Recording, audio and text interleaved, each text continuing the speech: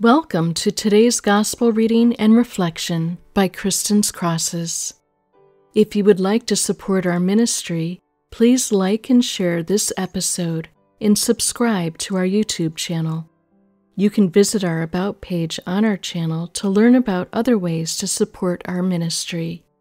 Thank you for being a part of our prayer family. Today's Gospel reading is from Matthew chapter 8, verses 23 through 27. A reading from the Holy Gospel according to Matthew.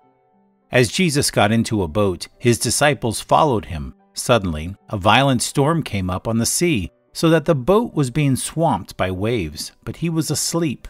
They came and woke him, saying, "Lord, save us! We are perishing."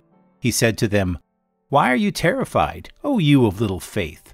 Then he got up, rebuked the winds and the sea, and there was great calm. The men were amazed and said, "What sort of man is this, whom even the winds and the sea obey?" The Gospel of the Lord. Today's Gospel Reflection. In today's Gospel, we witness a powerful storm raging while Jesus and his disciples were in a boat.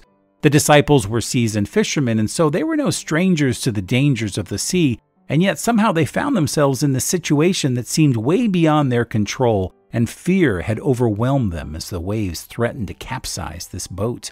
But Jesus seems unaware, or he doesn't seem to care because he was peacefully sleeping.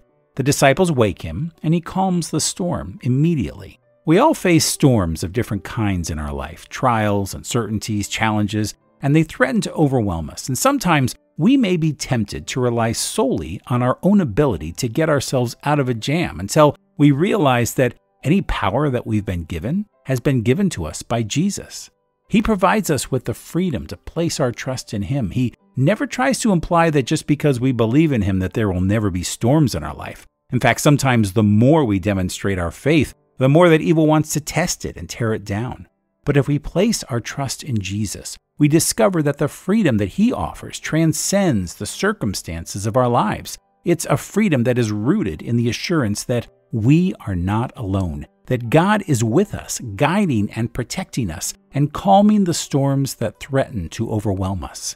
And so today, let's pray, and let's strive to be like the disciples who, in their fear and vulnerability, turn to Jesus, acknowledging their need for his saving grace.